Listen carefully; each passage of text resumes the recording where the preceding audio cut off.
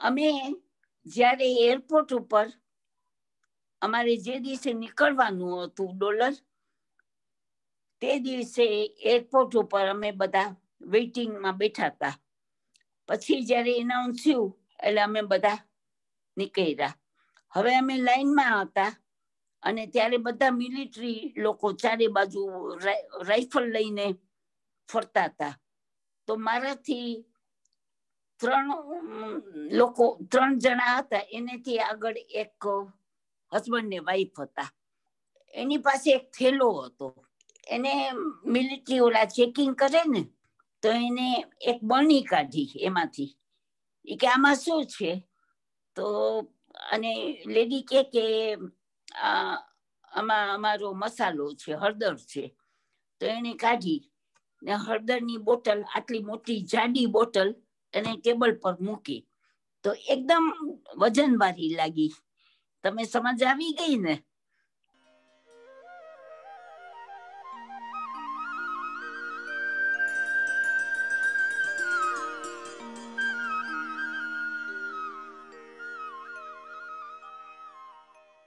Hello, namaste and kemcho. Welcome to another episode of Expulsion at 50, a podcast created to commemorate the 50-year anniversary of the expulsion of Asians from Uganda. My name is Dola Vasani. In December 2020, I spoke to a delightful woman called Sumanben. Aged 88, she shares her experiences of living in East Africa, the expulsion, and moving to the UK.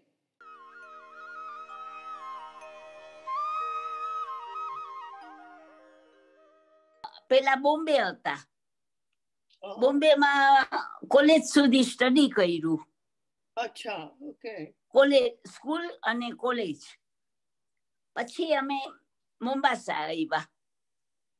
મોમ્બાસા મારા marriage થયા. એટલે ત્યાંથી કિસુમુ આવ્યા. અને કિસુમુ અમે થોડા વર્ષ રહી અને યુગાન્ડા છેક 72 સુધી રહ્યા. કેન્યા તો અમે એટલા માટે છોડ્યું કે જે મારા હસબન્ડનો જોબ હતો ને, એમાંથી એને કંપાલા સારી બીજી ઓફર મળી. BS મોહિન્દ્રા and company. કામ બહુ સારું હતું, એકાઉન્ટનું હતું અને ટ્રાવેલિંગનું હતું. અને પછી એ આપણે આમાં એસો સ્ટાન્ડર્ડ, એસો ગેસની કંપની હતી ને, એમાં જોઈન થયા. એમાં ટ્રાવેલિંગ હતું. તો એ લોકોએ મકાન આપ્યું હતું અને એ રોડનું નામ હતું બોરપ એવન્યુ. પછી અમારું પોતાનું બિઝનેસ હતું. ને તમે પણ કામ કરતા હતા, મેં સાંભળ્યું. અમે સાથે જ કરતા હતા બે.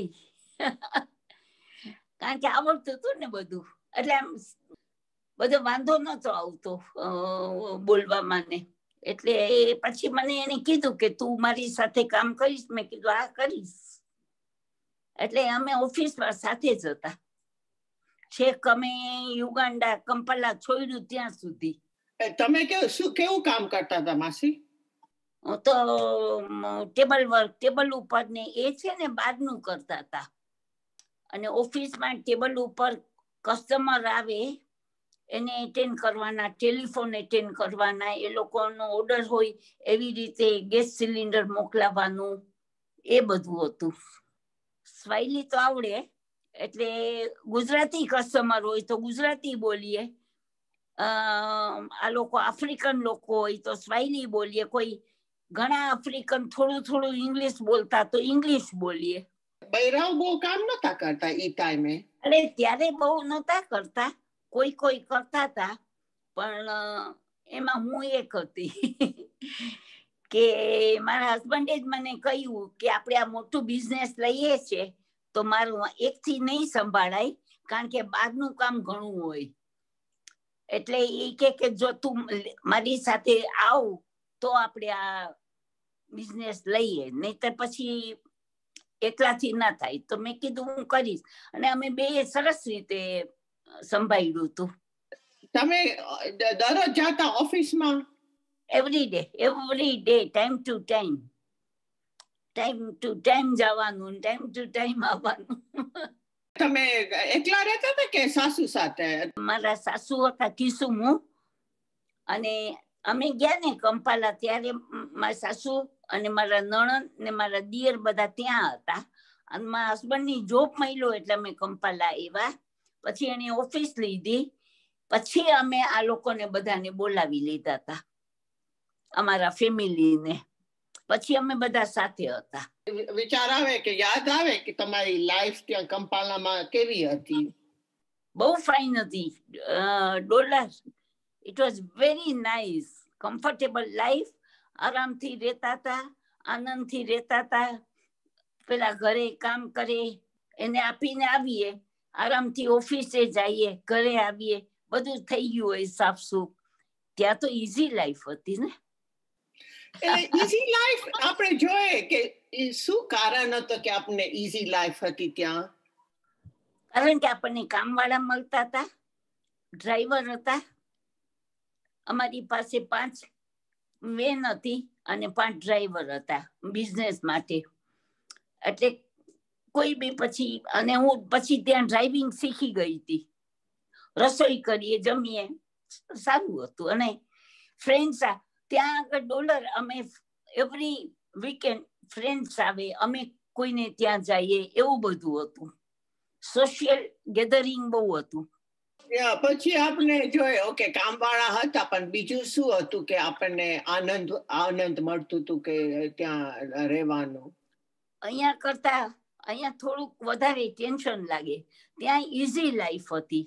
ઈઝી ઇન એ સેન્સ કે આરામથી અમે બધા ફ્રેન્ડ્સ, ફેમિલી બધા ના સાથે અમે આવતા હતા, જાતા હતા, રહેતા હતા. Every Sunday we go for picnic. ત્યાં એન્ટેબે જાતા, બીજે બધે જાતા. એવી રીતે પિક્ચરમાં જઈએ, થિયેટરમાં. અને ઘણા બધા ઓલા નાટકો કે બોમ્બે થી આવ્યા હોય ને, એ જોવા જઈએ. એવી રીતે બધું બહુ આમ બહુ સ્મૂથ હતું, વાંધો નતો આવતો. અમે નવનાથ કહેવાઈએ, નવનાથ. તો અમારી કોમ્યુનિટી બહુ મોટી હતી.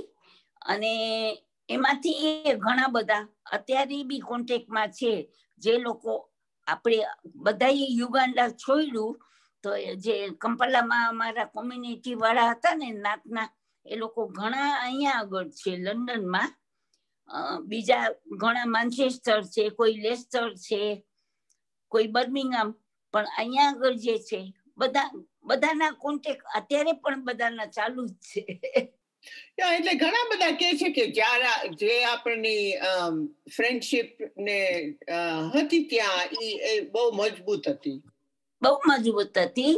અને પાછા એ લોકોએ આપણી સાથે બધા યુગાન્ડા તો બધા છોડ્યું હતું.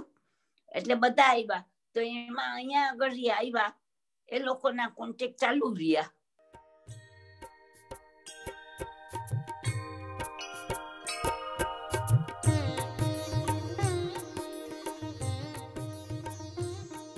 પણ હવે તમે કેન્યામાં રહ્યા છો ને તમારા સગા બધા થોડા કેન્યામાં હતા ને હવે આપને ખબર છે કે 1960s ઇન્ડિયન ને થોડોક મુશ્કેલ હતી કેન્યામાં, ને પછી એક્સોડસ હતું ને નીકળી ગયા.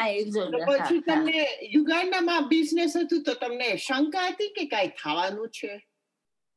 હા, એવું થઈ ગયું હતું, ઘણા બધાને થઈ ગયું હતું કે હવે, કારણ કે નૈરોબી સાવ કંપાલાની બાજુમાં જ, એટલે અમારા ઉપર આવશે એવું હતું. અને આવ્યું એ ખરા, કારણ કે જે અમારા ટાઈમમાં ઈડી અમીન હતા, એણે ઓર્ડર મૂકી દીધો કે within 3 months all the Indians should go, everybody should leave Kampala, otherwise you will find yourself sitting on fire.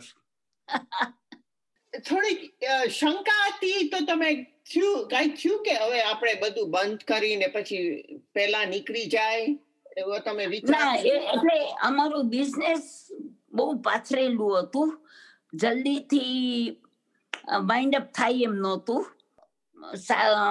સાચું પૂછો તો બહુ અમે વાઇન્ડ અપ કર્યું એ નહોતું, અને નીકળવાનું થયું ત્યારે આમ જ નીકળી ગયા.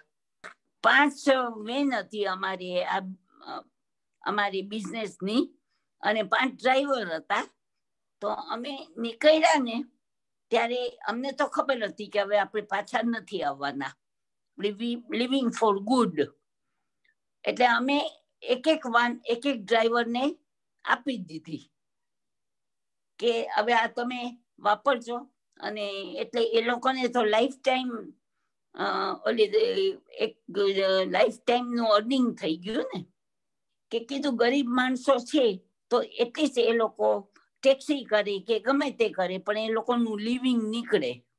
કારણ કે બધું પાર્સલ બહુ એ લોકો નહોતા કરવા દેતા. પાર્સલ કોઈના પહોંચે, કોઈના ના પહોંચે. અમારા ઘણા ફેમિલી ને ફ્રેન્ડ્સે પાર્સલ કર્યા તો કોઈના અહીંયા પહોંચ્યા લંડન, કોઈના એ લોકો કાઢી લેતા તો નહોતું પહોંચ્યું. એટલે મેં કીધું પાર્સલ નથી કરવા, એના કરતા અહીંયા બધાને આપી દઈએ. એટલે એવી રીતે ઘર ખાલી કરી નાખ્યું હતું. હવે તમે જયારે ઓગસ્ટ 1972માં સાંભળ્યું કે હવે આપણે 90 દિવસ આપ્યા છે, તમે પછી તમારો રિએક્શન શું હતો? અમે કીધું કે હવે આ આપણા બધા ઉપર આવ્યું હતું, આપણા એક ઉપર નહીં, બધા ઉપર આવ્યું હતું. એટલે પછી એવી રીતે અમે મજબૂત થઈ ગયા મેન્ટલી કે ચાલો આ સર્કમસ્ટેન્સીસ છે અને આપણે નીકળવાનું છે. એટલે અમે જરાય અમે વ્યાધિ નહોતી કરી, જસ્ટ કે નીકળવાનું છે, આરામથી નીકળી જઈએ. વિચાર કરો કે આ 90 દિવસ આપ્યા, તમને પછી શું યાદ આવે છે એ ટાઈમનો? એ ટાઈમનો એ યાદ આવે છે કે અમે બધા અમારા ફેમિલી હતા. મારા જેઠ અને એનું ફેમિલી હતું. તો અમારું ઘર બહુ મોટું હતું. તો બધાને બોલાવી લીધા, અને પછી બધા એટલે એટલા માટે કે શું કે એકબીજાને મોરલ સપોર્ટ આપી શકીએ. મારા હસબન્ડ હતા, બધાને કહેતા હતા કે કોઈ વ્યાધિ નહીં કરતા તમે લોકો, જે રીતે આપણે નીકળવાનું છે આપણે 90 દિવસ પહેલા નીકળી જાશું. એટલે તમે કહો છો કે તમારું કુટુંબ મોટું હતું, પછી તમે બધાએ એટલે શું કહેવાય તાકાત હતી ને પછી સાથે રહ્યા ને પછી કહે કે વ્યાધિ નહીં કરો, આપણે નીકળી જાશું. કારણ કે ત્યારે છે ને એટલું આમ આખું એટમોસ્ફિયર એટલું બધું ટેન્શન વાળું હતું. કારણ કે આખા ગામમાં કંપાલામાં મિલિટરી ફરતી હતી, અને કોઈને એશિયન લોકોને જોવે ને તો શૂટ કરી નાખે. એટલે આમ ગભરાટ બહુ હતો. બધા આખા સિટીમાં મિલિટરી બહુ ફરતી હતી. મારા હસબન્ડ અમને કહેતા હતા કે બારે નીકળતા જ નહીં તમે. તો ઉપર અમને એ લોકો બારે જાય ને તો ઉપર એ લોકો તાળું મારીને જતા હતા. એટલે મિલિટરી કદાચ આવે તો એ તાળું જોઈને વયા જાય, અને કહેતા હતા કે રેડિયો કે કઈ નહીં તમે ખોલતા, નહીં તો એમ જ બધાને લાગવું જોઈએ કે આમાં કોઈ છે જ નહીં. 90 દિવસ પહેલા જયારે અનાઉન્સ કર્યું, તમારી જિંદગી કેવી હતી કે તમને એવી ડર નહોતી લાગતી ને પહેલા? ના, પેલા ડર નહોતી લાગતી. પછી મિલિટરી આવી ગયા. જયારે એનાઉન્સ કર્યું ને પછી અમીને મિલિટરી બધી ગોઠવી દીધી ટાઉનમાં. એની પહેલા તો આમ બધાની યુઝ્યુઅલ લાઈફ હતી. પણ તમે જયારે સાંભળ્યું કે ને આ બધાને એશિયન્સ ને કાઢી નાખવા છે, એને શું કારણ હતો, તમને શું લાગે છે? હવે કારણમાં એને રેડિયોમાં એમ એનાઉન્સ કર્યું હતું અમીને કે એને ડ્રીમ આવ્યું, સ્વપ્ન આવ્યું કે બધા એશિયન ને કાઢી મૂકો, એટલે હું કાઢી મૂકું છું. તો બહુ જ ગભરાઈ ગયા હતા કે હવે શું કરશું નેક્સ્ટ. આપણે તો અહીંયા રહેતા હતા, હવે આપણે ક્યાં જાશું, આપણે લિવિંગ કેવી રીતે કરશું, એવી રીતે બધા ગભરાઈ ગયા હતા. અમે લકી શું હતા ડોલર કે મારા હસબન્ડના ચાઇલ્ડહુડ ફ્રેન્ડ હતા સ્કૂલના. જયારે ઈદી અમીને એનાઉન્સ કર્યું ને ત્યારે મારા હસબન્ડે એ મિસ્ટર ચાવલાને ફોન કર્યો, શાંતિભાઈ ચાવલા, કે આવી રીતે. એટલે એને કીધું કે વાંધો નહીં, તમે લોકો અહીંયા નીકળવાનું છે તો તમે બીજે નહીં જાતા, તમે અહીંયા આવી જાઓ, આપણે બધું સંભાળી લેશું. કે જે સામેથી કે તમે આવી જાઓ, આપણે બધું અહીંયા સંભાળી લેશું, જસ્ટ લીવ, કે તમને 90 દિવસમાં નીકળવાનું, તમે આવી જાઓ. એટલે અમને બહુ સારા ફ્રેન્ડ. એ લોકો અહીંયા સાઉથ હોલમાં રહેતા હતા. પણ તમને પછી દુઃખ નહોતી લાગતી માસી? દુઃખ લાગતું હતું, કારણ કે કંપાલામાં અમે બહુ ઘણા બધા વર્ષો રહ્યા, સારી રીતે રહ્યા, ફાઇન રીતે સેટલ થઈ ગયા હતા, બધું હતું. દુઃખ બહુ લાગ્યું હતું ને ફીલ થયું હતું, પણ સર્કમસ્ટેન્સીસ એવા આવ્યા કે વી હેવ નો ચોઇસ. મારા હસબન્ડ સ્ટ્રોંગ હતા, હું સ્ટ્રોંગ હતી, એટલે વાંધો નહોતો કે એને વ્યાધિ નથી કરવાની, બધા અમે સ્ટ્રોંગ હતા. મારા બનેવી હતા, એ જિંજામાં હતા, એ બહુ ઢીલા હતા. એ તો એટલા બધા ઢીલા હતા, ગભરાઈ ગયા હતા. એટલે અમારે એને બી બોલાવી લીધા અમારા ઘરે, અને એને સપોર્ટ આપતા હતા. અમે ઘણા બધા, અમે 20-25 માણસો એક ઘરમાં રહેતા હતા. બધા ફેમિલી આવી ગયા ને, મારા જેઠના ને અમારા ને આ લોકોને, એટલે ઘણા બધા અમે હતા. એટલે એમ બધા ભેગા હોઈએ તો ફેર પડે ને. હવે તમારી ઉંમર કેટલી હતી ત્યારે? 40. મારા હસબન્ડ એ 47.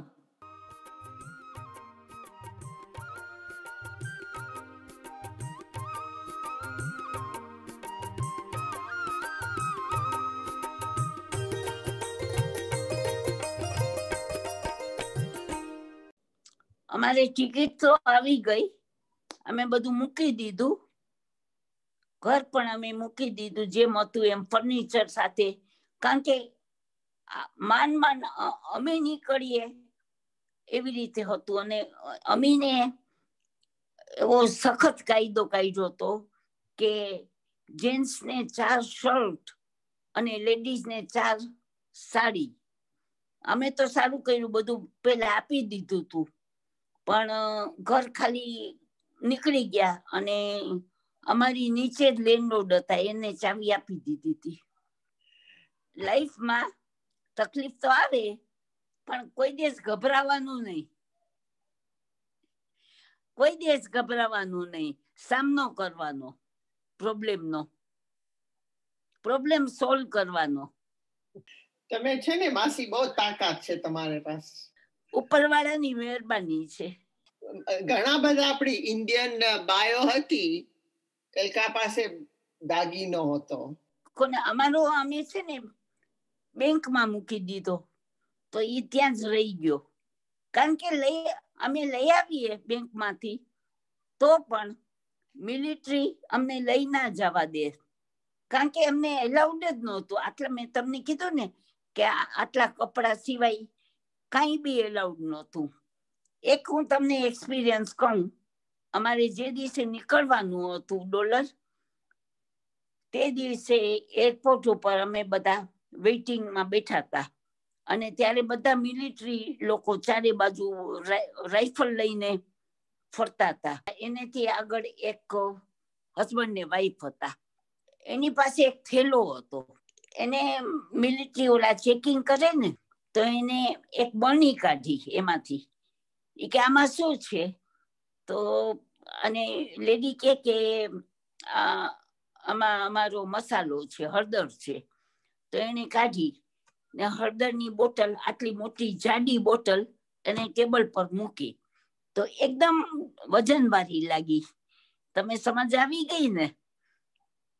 તો એને આખી ખોલીને ઊંધી પાડી, એટલે એમાંથી દાગીનો નીકળ્યો. એટલે તો જ વજન થાય ને. અલી બાઈને એમ કે દાગીનો એ આમ નથી લઈ જવા દેતા, તો આવી રીતે લઈ જઈએ.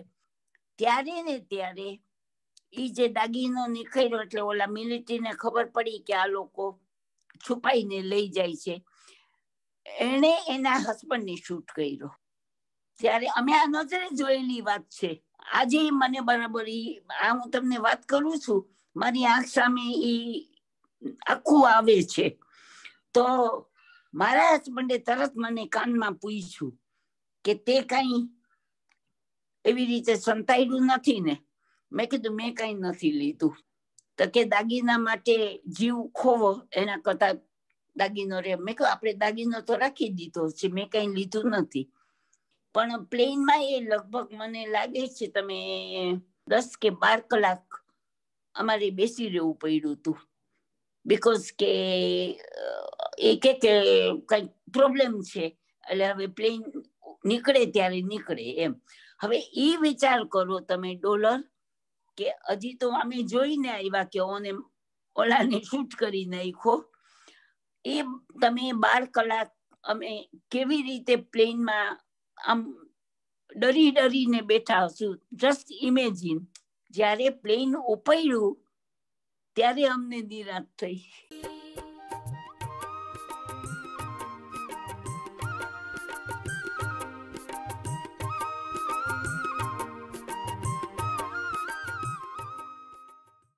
અમે અહીંયા સીધા લંડન જ આવ્યા.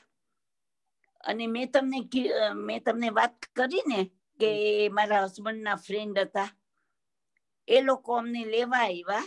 અમે એના ઘરે જ ગયા અહીંયા સાઉથ હોલમાં. પછી સાઉથ હોલમાં તમને કેવો લાગ્યો અનુભવ ત્યાં?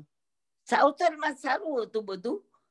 આવ્યા એકદમ અપ્રૂવ થઈને એક કન્ટ્રીમાંથી બીજી કન્ટ્રીમાં અપ્રૂવ થઈને આવ્યા હોય તો મેન્ટલી થોડોક ટાઈમ તો લાગે સેટલ થતા. પણ આ લોકોનો સપોર્ટ બહુ સારો હતો. મારા મિસ્ટર ચાવલા અને એની વાઈફનો. આજે તમે કોઈ ફેમિલીને અપ્રૂવ થઈને આવતું હોય ને એને તમે સાચવી લ્યો, બહુ કહેવાય ને. તમે પછી કેવું બિઝનેસ શરૂ કર્યો માસી? એક ટોબેકોની શોપ ગોતી સાઉથ હોલમાં જ, લોકલ. અને એ અમે લીધી. કારણ કે મારા હસબન્ડ પેલા પૈસા મોકલી દીધા હતા અહીંયા લંડનમાં, એટલે એમાંથી વાંધો ના આવ્યો. તું કરીશ ને તો બધું બરાબર થઈ જાય. તો મેં કીધું હું કરીશ.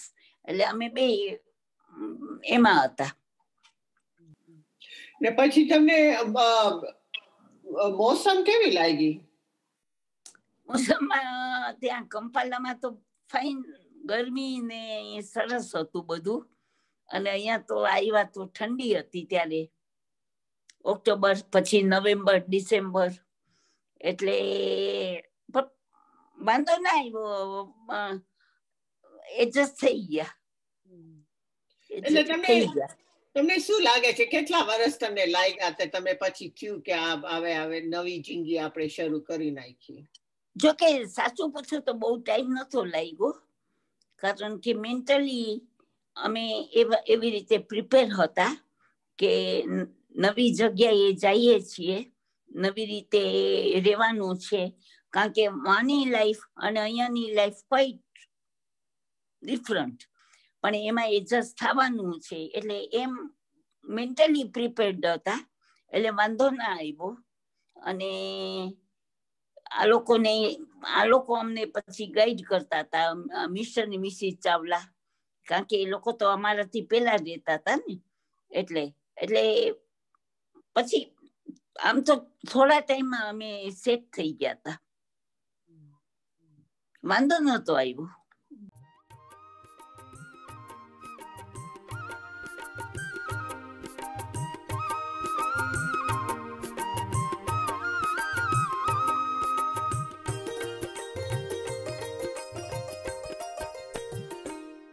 વર્ષ થશે 2022માં કે આપણે તમે જોવા જાય કે આપણે શું કામ આવી બધી વાર્તા કહેવાની જરૂર છે? ઇટ ઇઝ એ રિમેમ્બરન્સ ને, આપણી લાઈફ ટાઈમનો એક્સપિરિયન્સ છે, યાદગીરી છે કે આપણે રહેતા હતા. આજે અહીંયા હું આ લોકોને કોઈને કહું, મારા ફ્રેન્ડ્સમાં કે જે લોકો કંપાલા નહોતા, તો એ લોકોને એમ થાય કે તમે આટલું બધું થ્રુ થયા હતા. કીધું સર્કમસ્ટેન્સીસ એવા હતા, દેર વોઝ નો ચોઇસ, અમે થ્રુ થઈ ગયા. એ લોકોના અત્યારે નવા જનરેશને તો આ બધું આપણે કહીએ એ સાંભળીએ, એ લોકો એ ક્યાં જોયું હોય. એટલે એ લોકોને આપણે કહીએ કે આવી રીતે અમારી લાઈફમાં થયું હતું, ત્યારે એ લોકોને ખબર પડે. તમને શું લાગે છે? સાચી વાત છે. સંજોગો બદલાઈ ગયા છે, જુદી આપણી લાઈફ સાવ જુદી છે. એટલે ખાલી આપણને મોમેન્ટ ઓફ રિફ્લેક્શન છે કે આપણને આ થયું હતું, કે આટલા બધા માણસો જુદી જુદી દુનિયામાં પહોંચી ગયા છે, એટલે આપણે શું શીખા છે એ ખાલી જોવાની વિચાર છે કે આપણને હિંમત છે, આપણને થોડી વ્યાધિ નહીં કરવાની. આપણે લેસન એ છે કે આપણને આવો એક્સપિરિયન્સ થયો. આપણા અત્યારે કોઈ બી અમારાથી યંગર જનરેશનને તો આવો એક્સપિરિયન્સ ન થયો હોય, તો આપણે એ લોકોને એમ શીખવાડીએ કે જો લાઈફમાં આવું થાય તો સારી રીતે ફેસ કરવાના પ્રોબ્લેમ. કોઈ દિવસ ડરી નહીં જવાનું, ગભરાઈ નહીં જવાનું. પ્રોબ્લેમ આવ્યો છે એ આવ્યો છે, તમે ગભરાઈ જશો કે નહીં ગભરાઈ જાઓ, તમારે એ સોલ્વ તો કરવો જ પડશે. તો એકદમ સ્ટ્રેન્થ રાખો, તમારી જાતને એકદમ સ્ટ્રોંગ કરી દો, એકદમ સ્ટ્રોંગ કરો. અને ક્યારેય કોઈ બી જાતના પ્રોબ્લેમ, આનાથી વધારે પ્રોબ્લેમ હોય તો પણ તમારી જરાય ડરી નહીં જવાનું. Don't give up. સાચી વાત. હા, અને ફેસ ઇટ વિથ સ્ટ્રેન્થ. એમ અત્યારે આ કોરોનાનું છે, ડોલર ઓછી તકલીફ છે, કેટલી તકલીફ છે, અને બધા નથી ઉઠાવતા. આજે બધાની લાઈફ શેટર્ડ થઈ ગઈ છે. Everybody is શેટર્ડ. કોઈના રૂટીન નથી, કોઈની બિઝનેસ નથી. કેટલા લોકોને ટેન્શન છે. આજે બિઝનેસ વાળા ઠીક, પણ આજે જે જોબ કરતા હોય, હેન્ડ ટુ માઉથ હોય, એ લોકોને કેટલું ટેન્શન છે.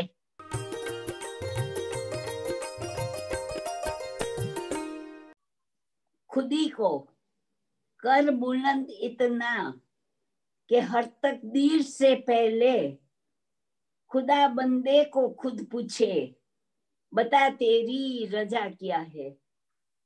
We are not warrior, we are fighter. બરાબર. મારા ઘટમાં બિરાજતા શ્રીનાથજી, યમુનાજી, મહાપ્રભુજી. મારા ઘટમાં બિરાજતા શ્રીનાથજી, યમુનાજી, Mahaprabhuji. Wow, what a special lady. I hope you enjoyed listening to Sumanben's story. Please share it with your friends and family. Till next time, keep well and stay safe.